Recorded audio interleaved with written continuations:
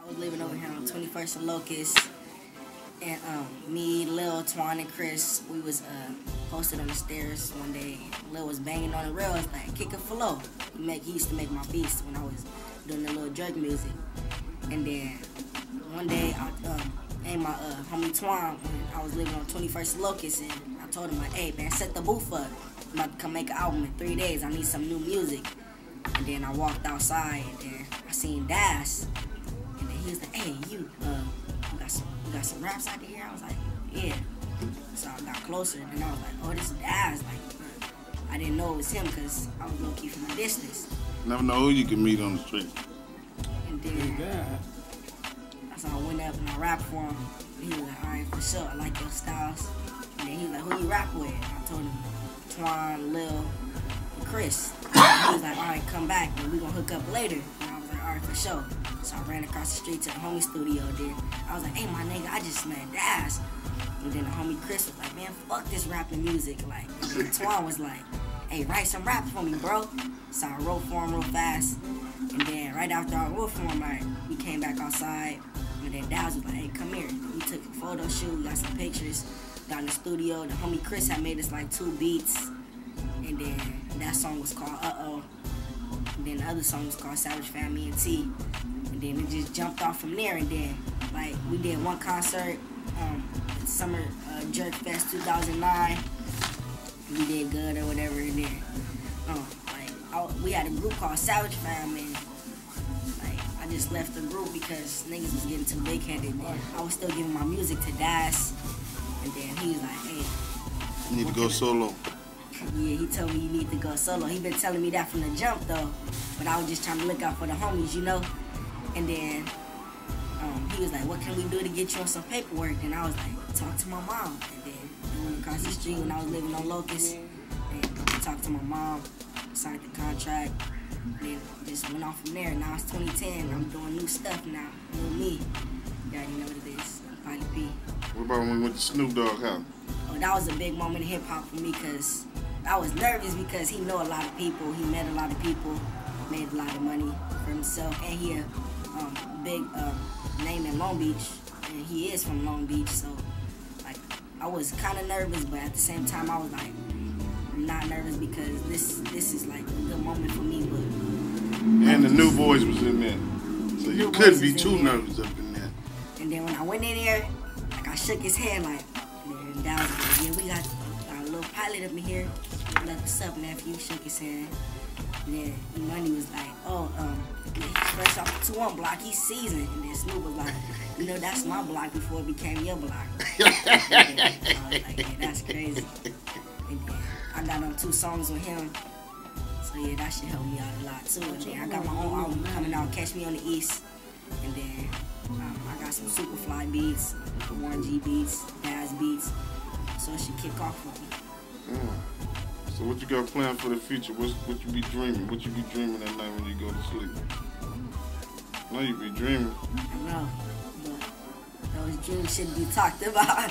But my real dreams is to have a big house for my family, you know, do for my mom, because she been there my whole life supporting me. Like, I wouldn't be here if it wasn't for her, and I wouldn't be able to do my music stuff if I wasn't born.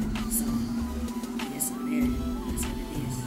What your mom think about Daay Dillon? She be calling you Dash. She said, oh, so when you gonna go back to meet Dash? And I be like, oh yeah, we gonna go to the studio, or we got a concert coming up. I be telling her everything that's going on because she a big supporter, and my sister, one of my sisters is one of my big supporters too. And then so, when I do get famous, wealthy and stuff, I'm gonna do for my family and my sisters, my niece and my nephews and stuff like that. For real, what about your sister-in-law? Well, who's my sister-in-law? Your brother just got married. I really don't. Well, my brother, I'm gonna still look out for him, but I ain't gonna be there as much for him because it's been a lot that he put me through, and I'm on probation because of him. So I really don't want to talk about that though. So yeah. Well, my brother and my sister-in-law, I mean, she cool, like, they having a baby, so if it's a boy or a girl, it don't matter what it is. When I do get wealthy and famous, I'm gonna look out for the baby, but I won't really be there for them because they put me through a lot. They threaten to call my PO all the time. They be like, oh, fuck your career, nigga. You ain't gonna be shit. All right, for sure, man. So how did you feel like, how did they feel like when your family noticed your talent and seen that, damn, he might go somewhere. He is going somewhere. God damn, he's on stage with these big guys. See, after the day, they gonna look and see. Your mom gonna see you up there getting down. This is her first time really seeing you get down, huh? Yeah, this her first time going to one of my shows. Or seeing at a real show at Power One, not Power 106. Fuck them. K-Day. Yeah, K-Day performance today. I think they don't play nothing but jingling music over there at Power 106. And then, yeah, my mom, she, like I told her, like, yeah, I be cussing in my music, but I express, like, everything, I let everything out, like, when I do my music, so I don't hold back from saying nothing. And, so, get in contact. Like, I don't hold back to saying nothing for my music, so I be you cussing. Don't inhale, nephew. As long as it don't hit your tongue, but you get the taste, you know what I'm saying? And then, Joe Cool be sitting right here. If he hit it, gonna steal everything in this motherfucker. And then, like, so my mom, she like, alright, so you be cussing, but, like, she don't be tripping because she be like, at least you doing something positive. You ain't out here gang banging, throwing up hoods, knocking niggas out, shooting at people, going to jail. But, like, I am on probation, like I said, but, like, I'd rather not be in the streets. I'd rather be on the mic and doing something positive with my life and then trying to rob people like I used to. You rob a motherfucker that little? Yeah, like, used to be, it's called the stick-up kids. Bitch, give me the price! The stick-up kids, snatch and run. And then, I just stopped doing all the stupid stuff. And was like, fuck it, I'm gonna do my music stuff. And then, that's been working out for you. Yeah, it really been working out for me. I've been on Daay's E-Money, you know, from DBG for a long time. Well, not a long time, but for a while now. And then... It's been like, what? Almost 2 years? 3 years? 2-3 years. And then... Yeah, we got Pilot when he was sounding like Chipmunk. And when he listened to himself now, what you do, laugh? Yeah, I laugh now because I was rapping about that stuff real young. It's true, though. And then, I mean, I keep it 100 with my music, so I ain't trying to lie about nothing that I do. So whatever I say in my music is real, or whatever I seen, or whatever I've done. So that's basically it, man. Niggas better stop hating on YouTube, man. Like, niggas is haters. Like, I know it's grown, man. Even though you don't want your kids listening to that, you ain't gotta write your comments about my music videos, my nigga. I'm doing something positive. Niggas just be hating. I don't like that. I don't like niggas hating. Yeah, for sure. Where they hit you up on the what, the Twitter? Yeah, they be hitting me up on my Twitter, What's at PilotXSavage, PilotXSavage. Or you can hit up my MySpace.com/PilotXSavage or PilotDPG. Official website. And you can hit up my website, www.pilotdpg.com. That's all my latest info and everything that I've been doing. And that's what's going to come in soon. Is my album, Catch Me on the East. Produced by Daay, Superfly, Lil Snack, Snoop, the whole DPG fam, basically. I'm the newest, youngest member of DPG right now. Pilot P in the making, Skinny Side Low, and CEO here, Head Honcho. And then I got my producer, Lil Snack. I need some beats from him too. And G Beast. He moved to Texas, but that's still my nigga. I'm gonna look out for him no matter what. Yeah, he got some beats. He should go down there and get a lot of bass going on. Boom. Niggas love bass down there. More 808 kids out here in Long Beach. And then that's basically everything that I've been doing, though. Well, all right. Well, tell the people, how does it feel to be stopped smoking weed? How does it feel? Like, how did you... I feel bad. Explain it. I mean, you know, weird the because, people, like, for the young homies that's out there that's smoking weed, they gotta stop. For the young homies out there, gotta stop. Just do it because you probably got more positive stuff in your life that you need to take care of. And the reason I stopped is for a reason, though. I ain't trying to get locked up. My probation got a ticket for smoking weed, and then she said she gonna test me like randomly. But randomly is when I come in, so that's not random. But, yeah, that's dumb though. So I messed up for myself. Really, it was like a regular day and everything was going good. I was posted on the block. Nobody was outside really, so I was smoking by myself. And then police rolled up on me. I was listening to my song, going in, feeling myself, just hitting the blunt, trying to get dumb faded. And then they hopped out on me with the guns, like, hey, come here. And I was like, damn, like, that's the cops. So I tried to throw it, like it was a roach. But then they came and was like, so we see you smoking the whole time. I was like, it was a black and mild. But they went over there, it was still like a half a blunt. It was a kill too. And then they called my mom.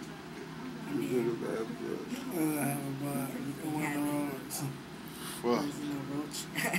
For a motherfucking roach, huh? No, it wasn't no roach. It was half a blunt still. I just told him it was a roach. But first I told him it was a black and mild. Then they was like, so go get it. And I was like, nah. So it was just a black and mild. And then they went over there and got it. It was half a blunt. Like, you're supposed to go over there, go get it, and on your way back. I was just Stop thinking, Yeah. I was in a state of It's shock. It's all part of the cement now. They didn't take you to jail, did they? No, they didn't take me to jail. They just gave me a ticket. They told me they took my fingerprint and put it on the back of the ticket. Then they told me to sign my life away. Wow. Man, I was like, We'll let you go. and then they let me go because my mom had came. And then What your mom said? I'm tired of you. You just a fucking badass kid, just getting tickets, going to jail. You ain't gonna be shit. And then like, They gonna come get you. I am gonna be something though, but now that she see that I do positive stuff, she don't talk like that to me no more. And then my brother and his baby mama, his wife now, they the only people in my family that downgrade me. And the rest of my family, they support all my music, even though I do cuss my uncle, everybody, even though he don't want to hear that stuff, he still like, you know, support me. Like, at least you doing something positive. Like, and then my cousins, like, they be hating on me, like, oh, Dad's, like, some of my cousins, like, my older cousin, they be like, oh, Dad's getting your head too big. You think you really gonna be something? You just from Long Beach, like, you ain't gonna be nothing. I just be like, oh, all right. Every time they talk like to me, I go to the studio, or I get my pen and pad and I just start writing down everything that I think about. And it's basically, like, stressful, because, like, I'm like, damn, like, my family, well, some of my family be like, oh, you ain't gonna be shit. And that hurt, because, like, I'm really trying to help y'all. Like, niggas be hating.